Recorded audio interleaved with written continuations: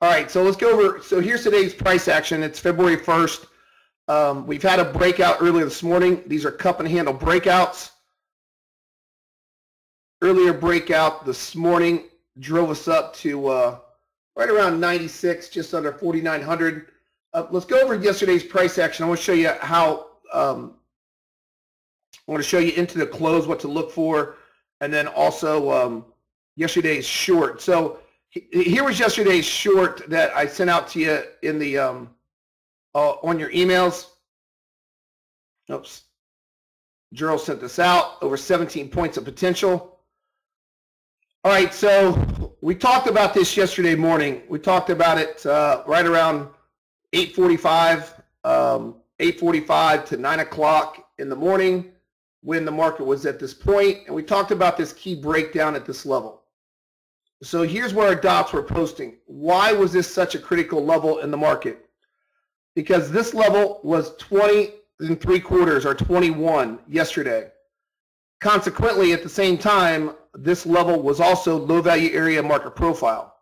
So what that means is we had an imbalanced market all the way below us. There's no support below us, meaning when you get market profile, low value area sitting at the same spot, or high value area sitting at the same spot as these breakouts or breakdown levels, there's big pockets in the market. And what that does, it fuels the trade to the downside and upside. So we had about a half-hour heads up on this before it broke, and then the market fell over 17 points of potential. So what I'm talking about is market profile when you break through low value and high value. What that means is that when you get through these certain levels in the market, here's where we were sitting yesterday. So we're sitting right there at that level on market profile at the time. So this green level right here was actually sitting up here before it adjusted in the afternoon. It was sitting at 20 3/4. So we bounced off of it once. We came down to it. We had a sell signal right in this level, which was a breakdown. It hit 20 3/4 and bounced. So I talked about on the microphone at this level, just above low value area at the time, that if we break through this level, which is low value area 20 3/4, that is where the dots were. That's where our momentum dot, our sell dots were yesterday. They were right here. Same exact spot. So you had 20 3/4 as your momentum zone breakdown dots that formed in the trading room. And consequently, like I said, at the same time, we had low value area forming at the same time right there. So it came down and it bounced off for a momentum setup. So we bounced up. So what I said in the microphone is if we can break through low value area and get a break of 20 3/4, I gave two targets in the market. I gave one here, which is market profile, came right down to it at 49.12. And then my ultimate target was all the way down here at this level, which is 4,900. As you can see, the market had 17 points of potential, hit the 49.12, and came all the way down to this this 03 level, eventually hit the 4,900. So this is where the market becomes imbalanced. You got this pocket of no support or no support in the market because these are all the trading participants in the market. The same thing happened in the afternoon. The afternoon at 3 o'clock, we had low value area sitting at this level. It adjusted from the morning action. So we had low value area that adjusted right at this level. And at the same time, we had our zone breakdown sitting right on top of our low value area. So we had it sitting right on top of it, and right there it was. So we were sitting at this level on low value area at the same spot that the zone breakdown was projecting a short. So you had about 15-minute heads up before this broke. And when it finally broke, you're looking at 03, got down 75. So over 28 points of potential. You had a couple more that were very small, shallow cup and handle trades. This one and also this one. If you see the market start responding and if you get low value area or high value area and it's on top of these zone breakdowns, those are critical levels in the market. So once it broke, you had another small cup and handle. If you have only one opposite color reversal bar or two, even three, and you get a yellow pull in, again, that's a very small cup and handle, shallow cup and handle. And we talked about this last week a lot. And the previous week, you're going to see probably some violent price action to the downside. And we had 28 points of potential there. And then this one was what, 08.5. And that one was 04.25 down to 75. So just a violent move to the downside based upon this breaking low value area.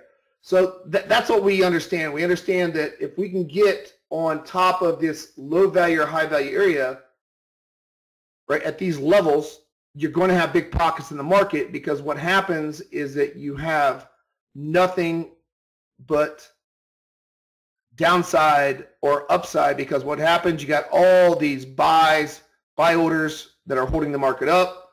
Once you see these markets start fueling to the downside, these are sell stops that are hitting. These are sell stops, so sorry, right there. Sell stops are hitting the market, and it becomes a self-generating trade because you're getting through market profile. So you're getting through it, and then we have a big move to the downside. So you can see the morning trade that I set up early in the morning that we talked about had a big pocket in the market. And we had a target of 4,900 right here at this level, and it achieved that level. And I'm going to show you how I came up with those levels from that 17-point potential, and I'm going to show you how you can come up with these levels on this 28-point potential here. What you can do is you can use previous day's market profile, and I like to go 2 days back. Sometimes for this level that I projected at 4,900 from this big 17-point potential short, actually went 3 days back. And how you can do it is very simple. So let's get these off here, and we're going to mark up our profile charts for the day, and we're going to find out, see what lines up for the morning for our ultimate short this morning. So we're going to go into today's trading, and we'll see where high value and low value is. If you're in between it, in between this red HVA and green LVA, we're in a balanced market right now. So we are balanced right now. So you can tell we broke out this morning. Earlier this morning, we had a breakout here at high value area. So high value area was sitting at 48.90, 90.75 or 91. Well, at the same time, that's exactly where we broke out of these. We start breaking through this upside on the market profile, and look at the run you get. So if you can match up your cup and handle, these are cup and handles, breakouts. There's your stem. Cup and handles are very, very accurate and continuation trades. So you can see that's a cup and handle.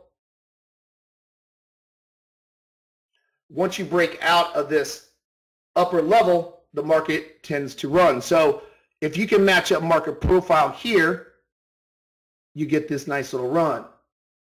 If you're HVA and LVA, same thing with here. This matched up a low value area. There was nothing below us. It's an imbalanced market when you get outside of HVA and LVA. That's all the trading participants in the market. Like I educate traders, this has worked since 1985, almost 40 years of market data on market profile. It's where it shows you all the trading participants' activity.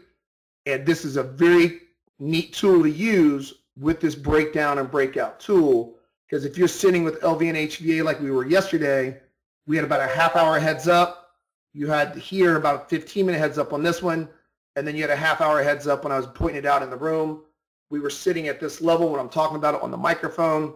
We're sitting right here at that level, waiting for the breakdown. It broke down low value area and 17 points of potential. So it's a really neat way to catch the wrongly positioned traders,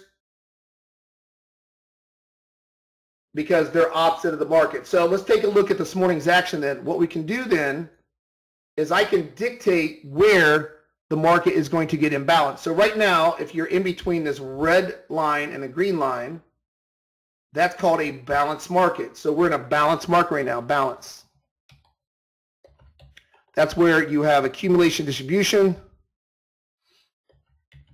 We're in a balanced market, equaling each other back and forth. So this is a balanced market. Right, what happens is the market becomes imbalanced. when you become an imbalanced market, that's all the trading participants in the market. That's a balanced market. When you get imbalanced, this is where we had a breakout this morning earlier. Once you close a whole body candle close outside of it, it's right here. You get a big directional move, 92.25. That got as high as what, 95.75 for an imbalanced market. Now we're back inside a market profile. We're back into a balanced market again. So what we'll do is we will see the market become imbalanced when it gets outside of these key levels. So here's a key level at 78.75. I know the breaking point in this market. Now this works for all markets. It doesn't matter what market you trade. I showed you how to do it on the Russell 2000 yesterday. NASDAQ, whatever you use. Those are my key levels. So I want to see 90.75 as a breakout level on market profile. The market should become imbalanced if we get outside there, or break down of 48.78.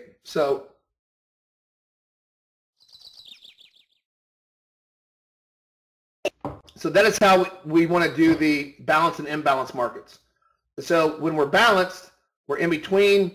We become imbalanced when we break out. Once you become imbalanced, you like to see a nice little move in that direction because you got sell stops that hit below LVA and buy stops that hit above HVA. All right, now, how can we use market profile for these outer edge trades? So yesterday I showed you how to do outer edge trades. So yesterday we had an outer edge trade. This is the software you're going to be getting on your computer where the alarm system goes off right here for this trade right here. This is the S&P that showed up in the room. Well, the projected sell on the S&P was 4,900. 4,900 was the projected level of 49.03 and then 4,900 down there. There's 49.03 market profile. So what you can do, and at the time I believe the other profile was, let's see, that was 49.03. So 49.12 was my projection right there, 12.25. So 49.12 was LV at the time. So you can use this outer edge trade that we do for projections on market profile. In other words, this is low value area here, and a high value area was at this level. So I had high value area at this level there, and I had low value here.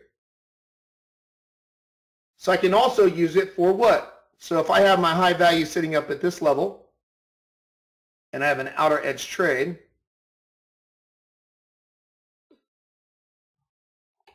not only can I use it for my zone breakdown and breakouts to see when the market gets imbalanced, I can use them for targets on my outer edge trades on the opposite side of profile. And that's the only two setups you need to follow all day long.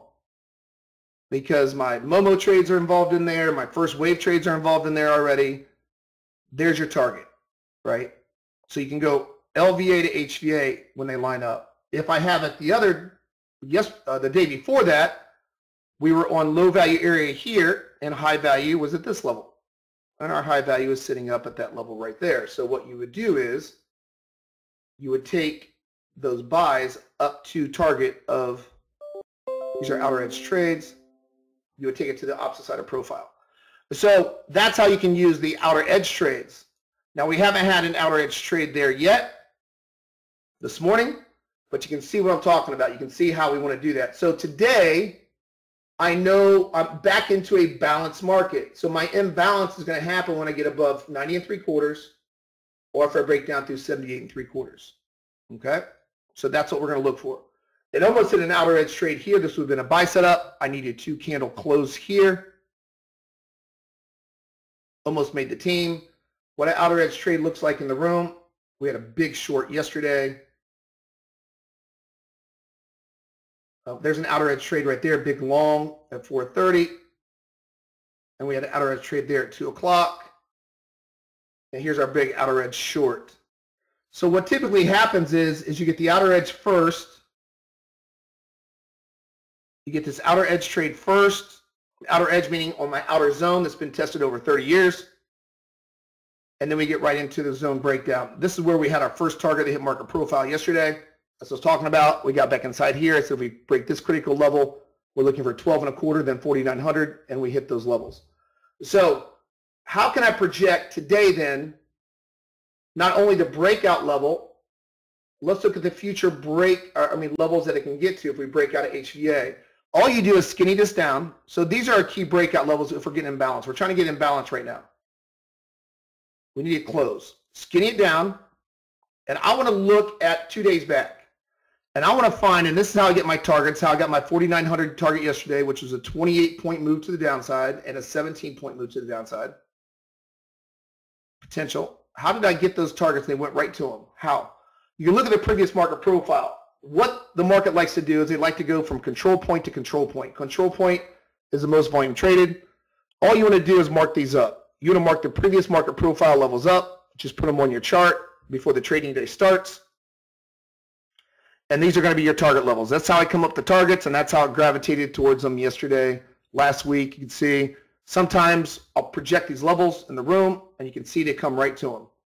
So you can put those on your chart to find out where the key levels are in the market. You can go, you don't need to go more than 3 days back. I like going the day before is the most accurate because these are points of interest. So I know right now in the market that these levels have not been hit. I got a big pocket in the market. So if I break out a high value area, which I'm trying to do, I know where my target's at. My target's right there, 49.03.5. That's my target on the S&P. If I get 03 through 03.5, looks like we're going right to 27. So that would be my ultimate level. Now, you can go back, if you break to the downside, you can go back further from 78 breakdown, and then you can find out, you can put 10 days back instead of just a couple days back here, and find out what your support levels are down here. But right now, we're breaking out. We're trying to break out to the upside. So our first target today is going to be 03.5. Look at that big pocket, 27. These are areas where the market, the reason these market profiles go, there's holes in the market. Look at this big, giant 5-minute bars. They're down, down, down. These are big holes in the market where there's no support and resistance. So these will be natural support and resistance levels. If we have breakouts or we have outer edge zone buys, this can be our target levels. Okay, so I'm going to leave those up there today. I'll mark them up here in a few. But if I get through this high value area of 90.75, I know where the market should gravitate towards the highest probability trade, 03.25. If I get through 03.25, I know the next level, which is the control point. So I know my levels already to look for going forward.